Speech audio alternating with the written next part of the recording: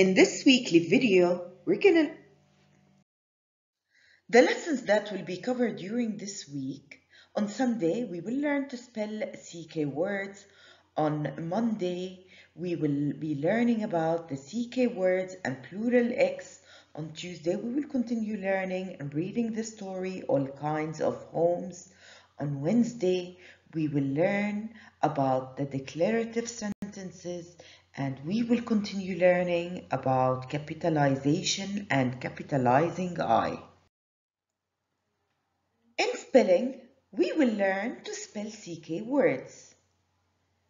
And the digraph CK represent a K sound.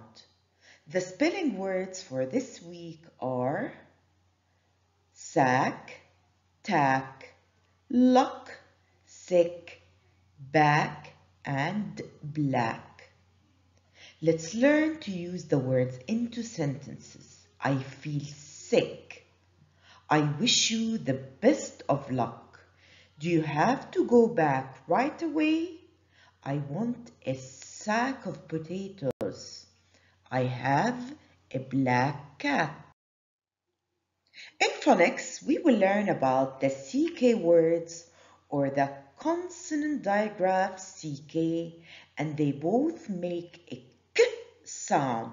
So CK represent a K sound. Let's read the words here. We have sack, brick, dick, duck, neck, and back. If you notice, the CK make a K sound. We will learn about the S sound and Z sound that are both spelled S. The letter S can spell the S sound at the end as in caps, or the Z sound at the end of beds. Adding S to a noun changes its meaning, and it shows there is more than one thing or more than one item. Let's read the words here. We have pets and his.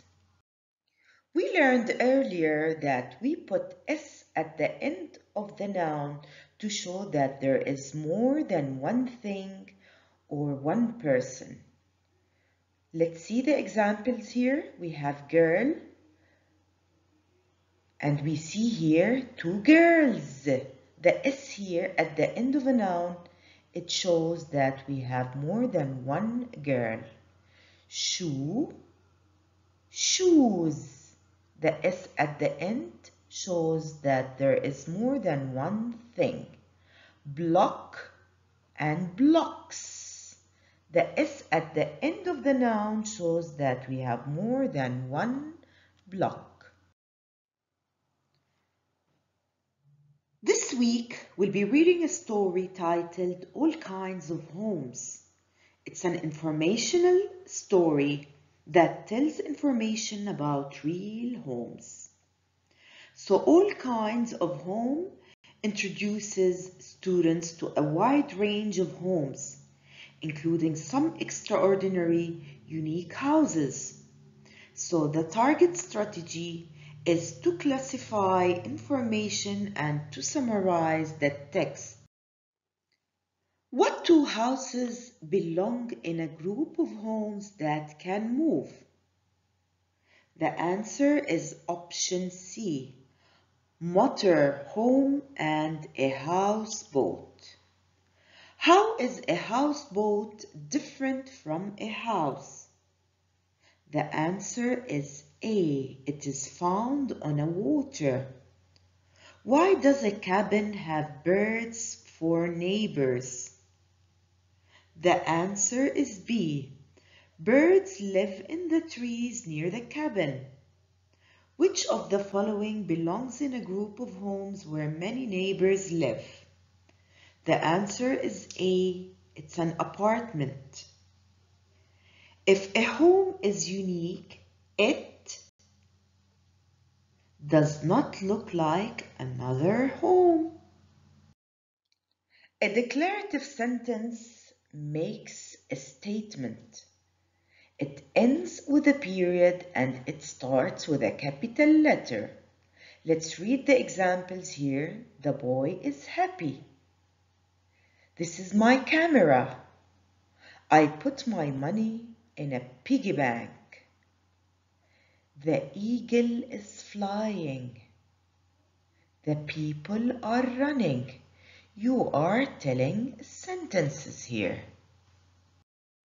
Again, a declarative sentence is a type of a sentence that makes a statement or provides information. It is the most common type of a sentence in the English language, and they are straightforward because they tend to declare or state or tell something. We have more examples of declarative sentences. The sun rises in the east. This is this is an information. I have 2 cats and a dog. Paris is the capital of France. We'll be learning about capitalizing the pronoun I. So the pronoun I should always be capitalized, whether it comes at the beginning of the sentence or in the middle. Let's read the examples here. I go to school.